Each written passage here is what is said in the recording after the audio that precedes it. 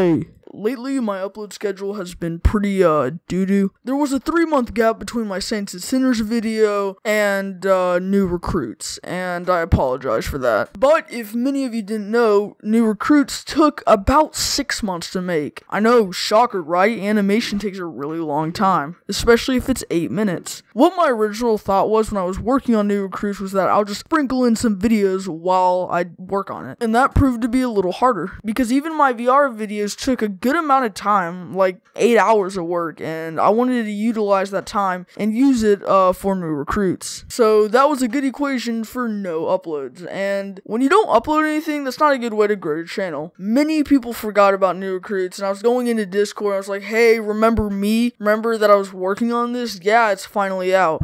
And a lot of people forgot because it was such a long time. And I really want to make content frequently so that I'll have returning viewers, I'll get some new ones, and it's a lot harder to grow when you have videos that come out every couple months or so. So I've decided to do some off videos like this one where it's only about 5 minutes and I just talk about something miscellaneous like Garry's mod.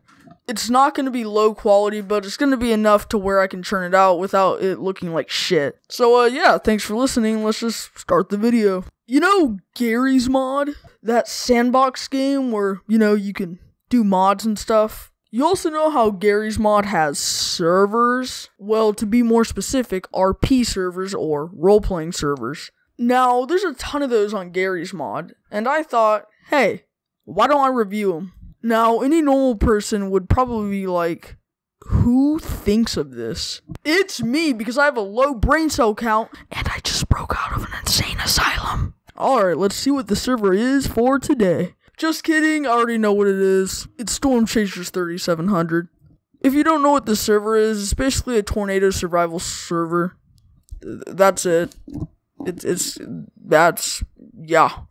One thing I have to say about making these Gmod server videos is that I've noticed that there are 2 categories of players. Not all the time, but most of the time. It's either British kids who don't listen to you, or Russian children who think they own the server. That's your warning. Anyways, shut up, sit back, and let's see my experience. And yep, to be expected, server rules. I guess these are necessary, but, I mean, come on, it's a fucking Gmod server. As soon as I entered, I noticed this.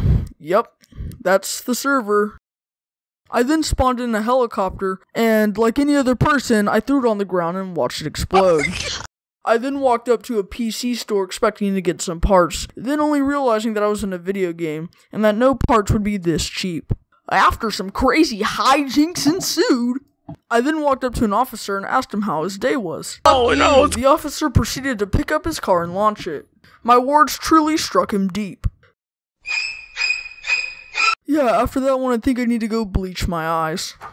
If you didn't notice, there was this guy Winston screaming and screaming and just. If I touch it the right way, I get flung. I can't get it! I cannot get it! Some familiar hijinks ensued, and I was killed. Living the Gmod server life. In fact, the Gmod server life has made me want to sing a song. This server makes me want to burn my PC. It makes me want to flatten it.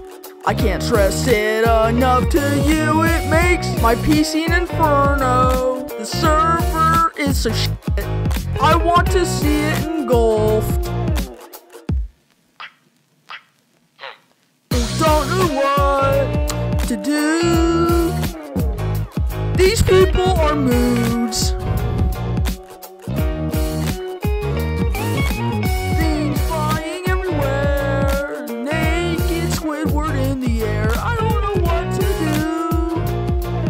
do. Please just end this so I can finish this video.